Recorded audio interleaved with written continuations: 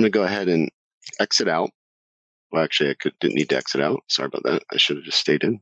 I need to switch files because I'm going to work in a blank design file for the most part, right? So I'm going to work in a blank design file that I just titled Utilities from Graphics. And so I've just referenced in that survey data. Now, in my case, I exported my survey graphics to a DGN file as another option. So that file that I'm referencing, once it comes up, you'll see that I've got my terrain file referenced in, and I've got my exported survey graphics, if you will. So our goal now is to kind of explore the feature definitions for a minute, kind of get a handle on what we're going to create. And so in this file, we've got water lines, communication, underground communication, overhead communication. We've got existing drainage information. So here I've got some water lines, underground water. Zoom over here towards the interchange. I've got underground electric or communications, if you will, fiber optic cable. So we're going to be creating that information. And before I do that, let's just go through and take a quick look at the feature definitions. So everything that you extract, you'll be assigning a feature definition to, whether it's a node or a conduit. And so, for example, if I look at this particular type of feature, communication duct, you can see its name and all the typical feature definition information. But you'll have a certain function type, network type. So that would be different than, for example, a gas line. So those are unique properties to that type of element that kind of come with the software. But I want to draw your attention to kind of towards the bottom three, the shape of the conduit.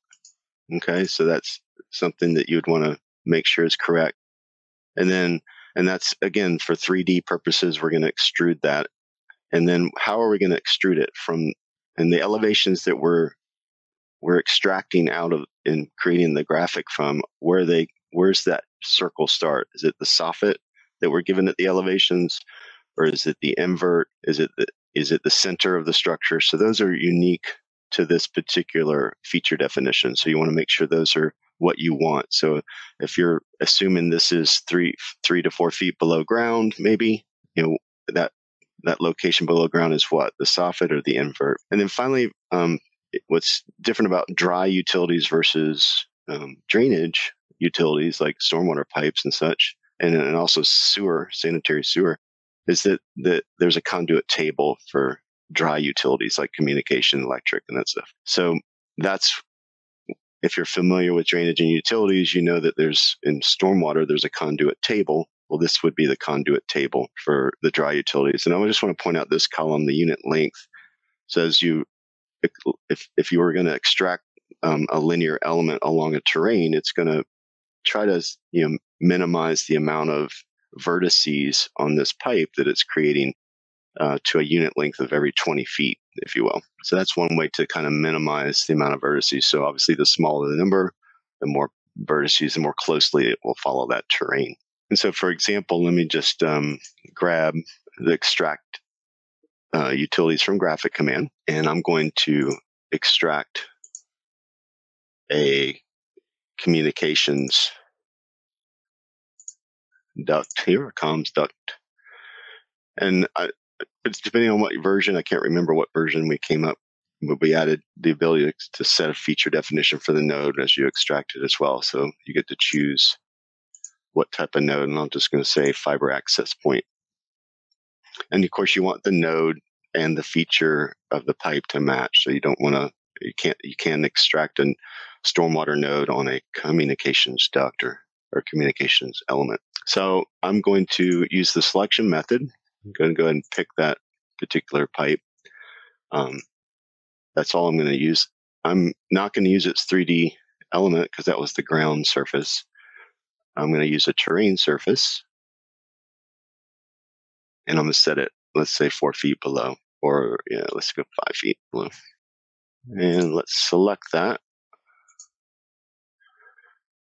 And you can kind of see the information here on the left-hand panel. It's created a link. It's given it all its information based on the feature definition. And if I take a look at it in profile, you can see that it follows the ground surface. But if you zoom in close enough, you'll see that it's only picked up points every 20 feet. Now, that's not going to be consistently 20 the whole way from start to finish, because there are peaks and valleys along the terrain, and it's got to account for those as well. Let me switch over and look at this in another way. I'm going to look at this in the geometry tools. Let me grab the table editor, and let's take a look at it in there to kind of clarify that point. Again, you can see from the table that it's got, every 20 feet. And then, of course, peaks and valleys it's got to get. So sometimes that back tangent's not 20. So it kind of gives you an idea. And one thing with utilities as well is you can use any of the geometry tools to modify those if you need to. So, for example, here we'll just make a change. So between station 2 and 3, 200 and 300, for example, let's say I want to get rid of that point. I'll just delete that. I'll right-click, delete another one. Here, let's keep doing that for a little bit. There you go. That's something strange. So we'll go ahead or noticeable, if you will. So go ahead and apply that fix or that edit. Of course, I'm done with the table editor, but it's gone ahead and updated the pipe as well. So you can modify and change those.